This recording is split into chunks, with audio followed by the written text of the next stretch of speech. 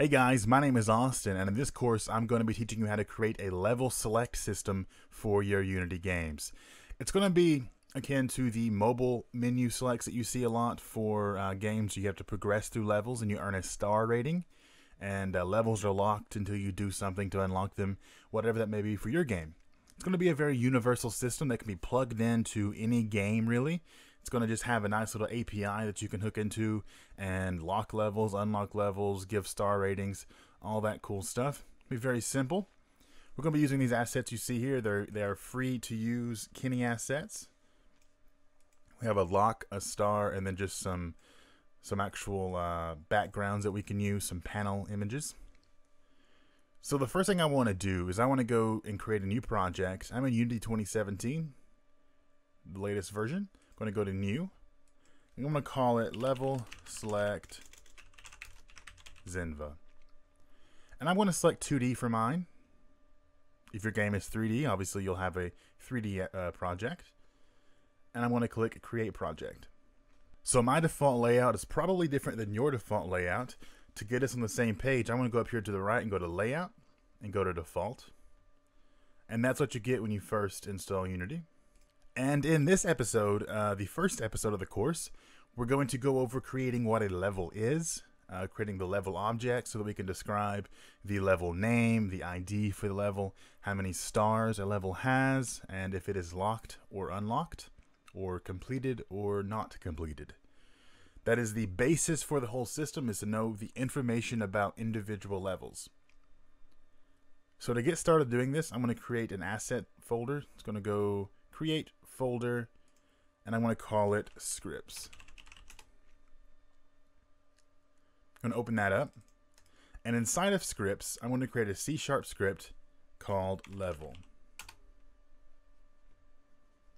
And let's go ahead and double click on this and open it up in Visual Studio. Once it loads, you'll have this template. I'm going to get rid of the start and update, as we won't be using those for this. And we're just going to define some properties that will make up a level. And to do this in Visual Studio, I'm going to type prop, and hit tab twice, and it's going to auto create my property for me. It's an auto getter and setter as well, so we can just define what kind of property it is and also the name of the property.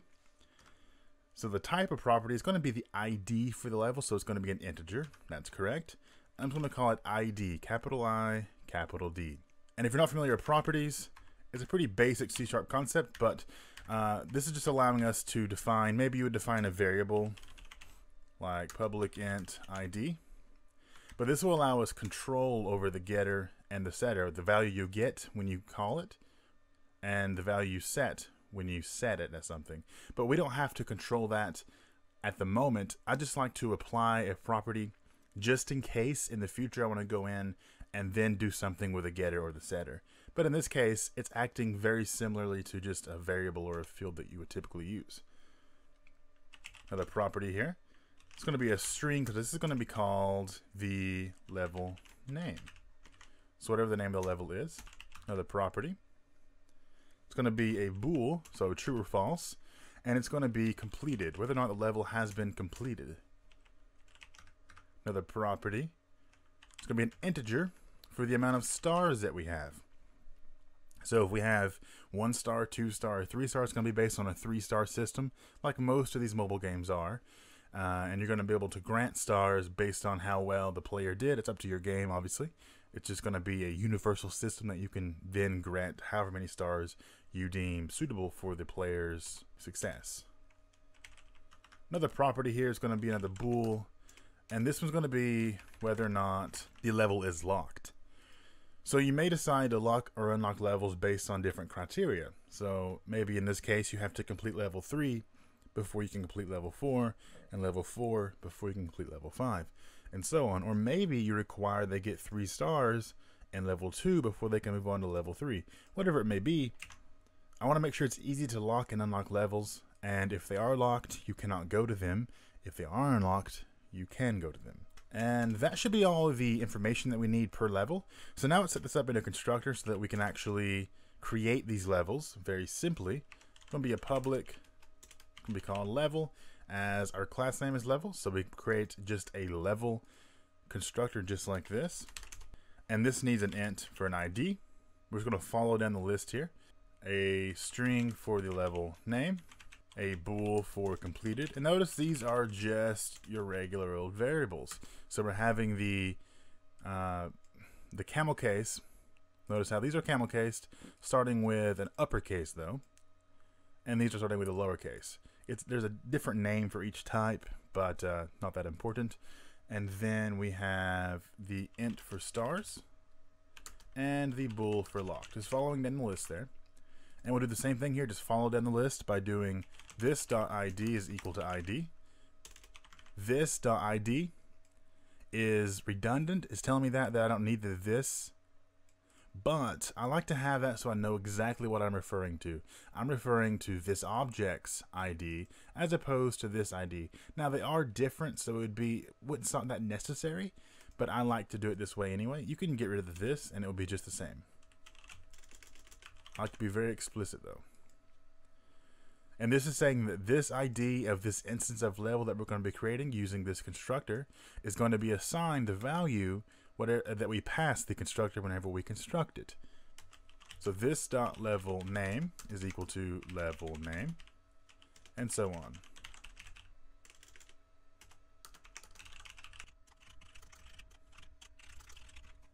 And just like that, so whenever we create a level, we can decide what the starting values are.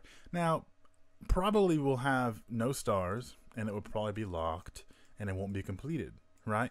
But if we have a save file, maybe we'll, from that save file, create the levels, and we can decide then if they were completed in the save file, and how many stars the save file shows, and how many are locked or unlocked, and so on. We just want to make sure the system is there for when we want to use that. Now what we need is a way to interact with these levels. Sure, I could come in here and say, I could directly say stars are 3 or completed is false, but I want a more an easier to use interface. So I'm going to create a public void that returns nothing, no return value. It's going to be called complete, and this is just going to complete a level. So all this will do is take this dot completed, this dot completed is equal to true. But what if we want to assign some stars to this whenever we complete it? To do that, I'll create an overload method for this, public void complete, just like that. And you're thinking, well, that's the same thing. You can't do that. The signature matches exactly.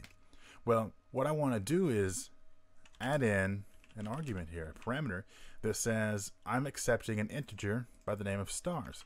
So now they are different. Notice the compiler's like, oh, okay, I can do that. That's fine. They are different, but the same. So if I were to go ahead and from another class somewhere I call complete on this level, it would then say I have 2 available signatures. I can pass it one that has stars or one that doesn't. So to do this, I'll do this dot completed is equal to true, and this dot stars is equal to stars. Or I could even just call complete from this one, and you get the same effect.